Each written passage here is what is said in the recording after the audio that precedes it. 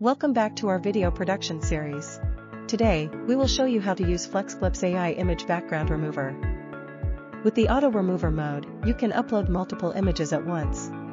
AI will process them at the same time. Click Erase, and move your mouse on the canvas to select the part you want to remove.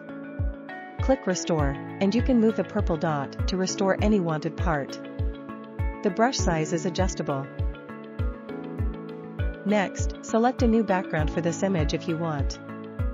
You can choose from our stock photos, solid color backgrounds, your created AI photos, or upload your local images. You can also apply a stroke effect to your image. Switch to Custom Remover mode. Click to upload an image. AI will recognize all the layers of this image, and you only need to select the objects you want to remain. Click Next, then the entire canvas will be left with only the objects you selected. Likewise, you can manually erase and restore different sections. Add a background and stroke effect if you want. On the top of the canvas, you can reset the settings and click and hold on the Compare button to check the difference between the images. Zoom in or zoom out the canvas to check the details of the image.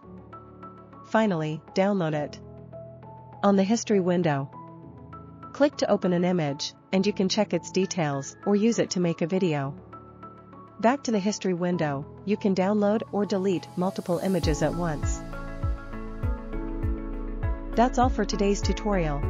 Stay tuned for more video production tips in our series.